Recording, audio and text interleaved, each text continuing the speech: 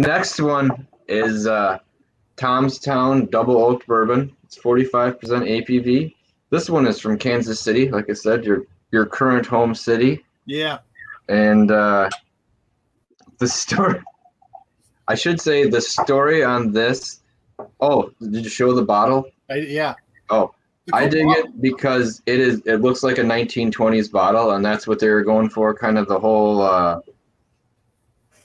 Great Gatsby feel. Yeah. With it, and I'm like, not everyone spends a lot of money on a unique bottle, and I'll be honest, sometimes that will catch my eye, and I might just buy it because of the bottle shape. Yes. I bought a border bourbon from Wisconsin because it had like a wax dip top, and it had like a little leather piece on it and stuff, and I'm like, sold. And I'm like, I don't know anything about it at the time, but I'm like, you got me with marketing. But this and Woodhat Spirits, Tom's Town and Woodhat Spirits, both have fantastic websites. Just really well done.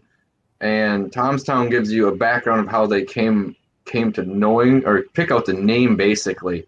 I'm going to go through it, maybe like 2-3 minutes of it, just because it's really named after Tom Pendergast, who started a wholesale liquor in 1919. Then we all know 1920, the evil prohibition started. He wasn't happy with it and still wanted to basically be, a distributor and a producer. So in 1921, Kansas City starts to get known as Tom's Town already because he doesn't care about the laws, and he wants to basically put into effect, we're the city known as the Paris of the Plains.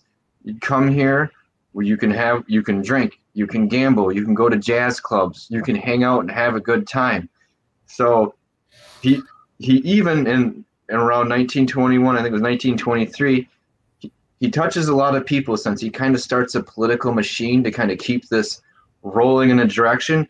He picks Harry S. Truman, who was then a haberdasher, to run for the first administrative court post for the county. And then later he helps Truman become a U.S. senator. So he start touching presidents and kind of launching their careers. That's exciting. Now, think of him. I wanted to think of him as kind of like Kansas City's Al Capone. Yeah, it's kind of the way I looked at him, because in 1925 he starts to shape the city government so that the mayor's office has like no control. Yeah, like the city manager has all the control. And then he runs his own man as the city manager to take it. So by that time, like I said, Kansas City was known as the Paris of the Plains. And his direct quote for like why they would do this is because the people are thirsty. Yeah.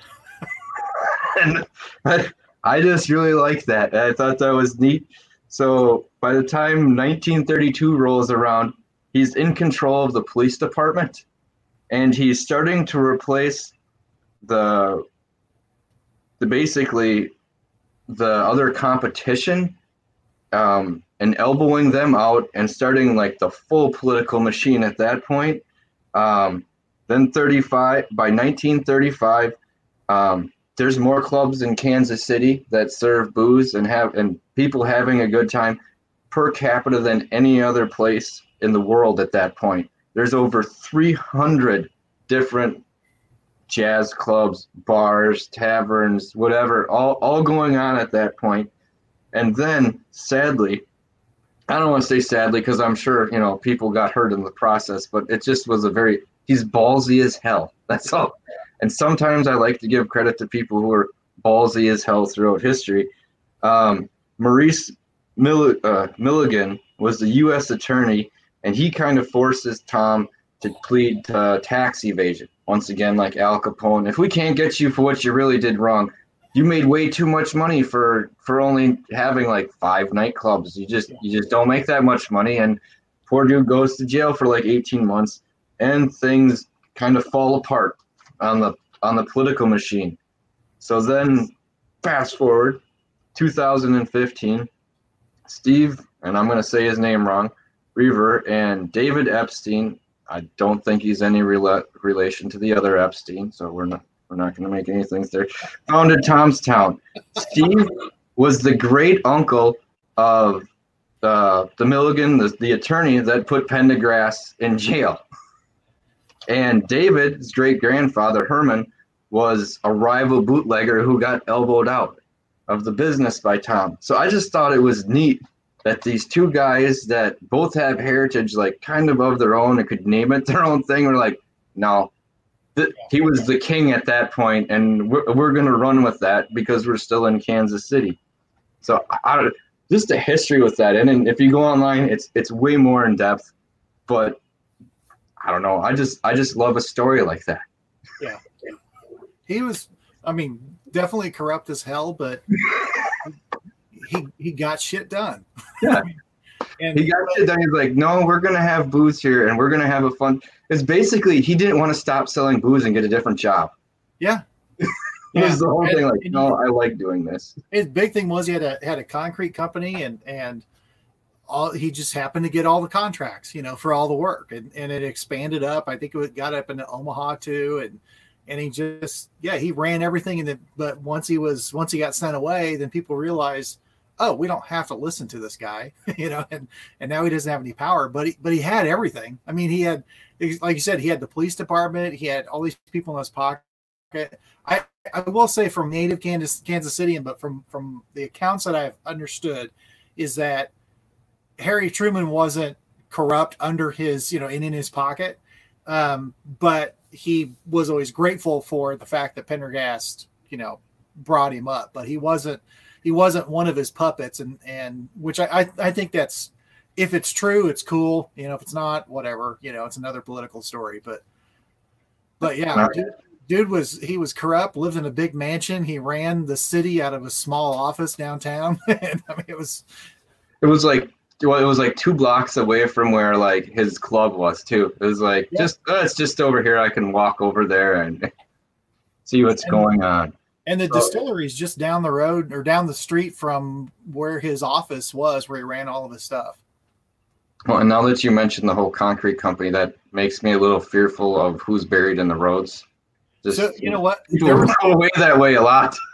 There was a big deal about that. There's a creek that's really runoff that runs through the plaza area in Kansas City, and the legend was because he of course got the bid to concrete it back in the day, was that the people that opposed him were underneath it. But in the I think it was the late 80s, they had redone a lot of that creek, and they're like, there are no bodies. Thought it was gonna be like oh god, who is that?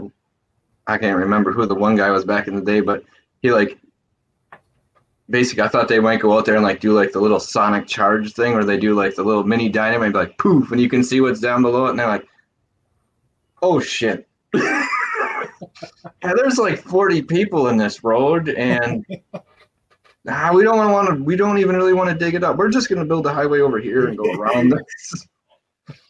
But yeah, so the double oaked bourbon is aged 2 years. It's 45% alcohol by volume.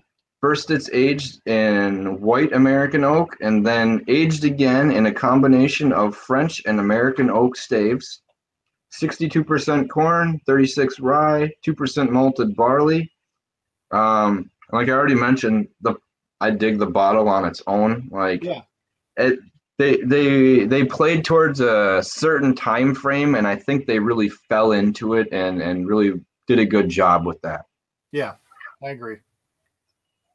It's a little bit lighter than I thought, but 62% corn. I can see that.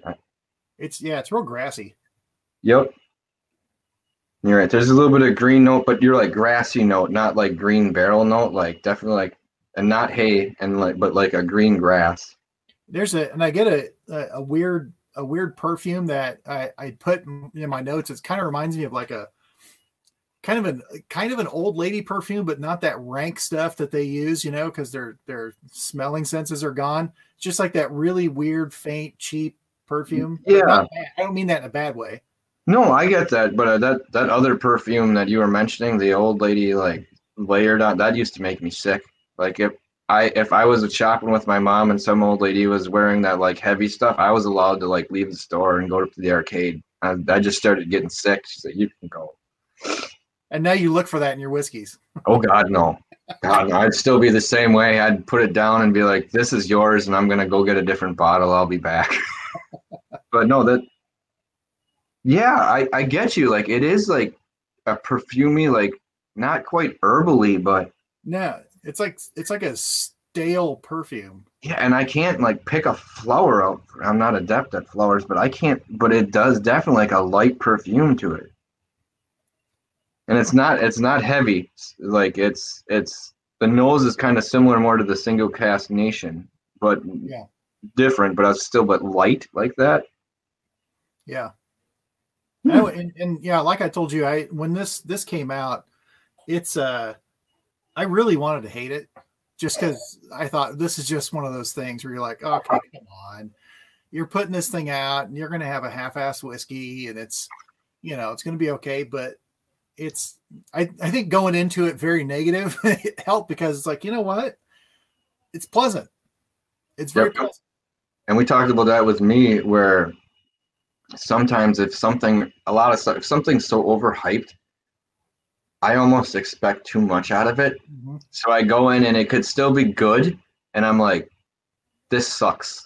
Like for the first like 2 times I try it, I'll be like, I don't know what everyone else was seeing. And it could have been fine or a good whiskey, but I was like, everyone had me thinking, oh, what's up here? I'm going to praise it. I'm going to go get, 3 more bottles, share it with everybody. Yeah. But you're right. It's almost, I like stuff if it's under the radar more before it pops up like that. Yeah. Oh, and I'm sorry, Ben. I didn't mean to force you to kind of drink your last drink to hold back the whole restraint of bringing that up. I didn't mean to upset you.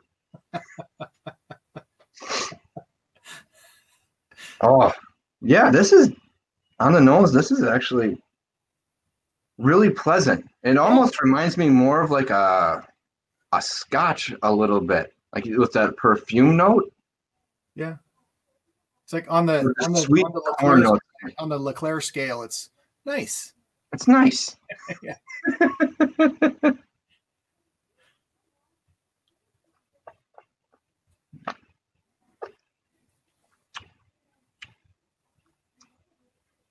Yeah, you can tell it's definitely more corn dominant. You get a little more heavier sweet note in it. The rye kicks in there. Yeah. I'm not going to say I get too much of the malted barley, but it's only 2%. So that's not a lot in there. No, it's just a little nutty and then just a little spice. And yeah, the spice stays a little bit.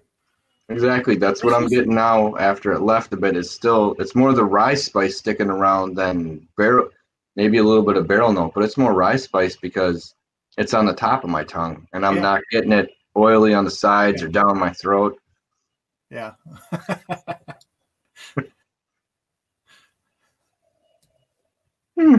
Yeah, it's like you said, I'm like, it's even on the taste, it's a nice whiskey. And I'd be okay with drinking this. It could be around for an everyday drinker, but it's not something that being on the vastity of saying that I'm going from the West, I'm not going to say it's a must-have, but it's definitely worth trying because it's not bad and it has some really nice notes to it. It is, yeah. I'd like to try it in a Manhattan. That's one of the things I do want to do. And I have been making pre-mixing Manhattans and then sticking them in the fridge, which if you haven't done that, it's so good. It marries and chills and everything. But pouring a Manhattan out of this bottle, I think it'll look pretty cool. And like I said, it fits the time period. We're like, it completely fits, yeah. But yeah, it hangs gets around bright. There's a little citrus from like halfway through. Yeah. When you get the rye spice, like that pops up and then it drops into the rye. Yeah, this is like I can see what you said. Like, yeah, this was surprising when you're like, I almost want to be frustrated with it. And you're like, oh, no, you guys did a decent job. You did a nice job with this. Yeah, I mean, cheers to them. I was expecting a shitstorm. I really was. It's like this is gonna suck. And first time I tried it, we were at an event, and it was like, oh, I'm gonna go get a whiskey, and we stood in line forever to the one bar that we could go, and they're like, well, we have Crown and we have Tom's Town, and it was like, really? and like, fine, I'll try the Tom's Town, and like, this is not bad. It wasn't bad at all. And went back again, and so yeah, definitely prompted the bottle. It's like, all right, I was pleasantly surprised. You got me on that one. Yeah. And and this one, they do have some other releases. I think this one just came out earlier this year, from what I did, but I could be inaccurate. But I think came out earlier this year. But yeah, that was really nice. Oh, and let's see here. Benjamin says he's going to be getting one shipped to him here in a little bit. Nice. That's nice. I was going to say this one's good. I'd assume a couple of the other ones that they have are probably going to be along the same line. You're not usually when you find a distiller, it's really you find one thing that was great and the rest of it's not. So like I said, Mike, I thank you for being on the show. Everyone in the chat, Benjamin, Brad, Arthur, I'm sure there might be one or two people I'm missing right now. Thanks for showing up. I appreciate that. And we look forward to seeing you guys on Wednesday night. All right. All right. And remember, from my den to yours, it's not the size of the den that matters. It's the love of the whiskey. Cheers. Cheers.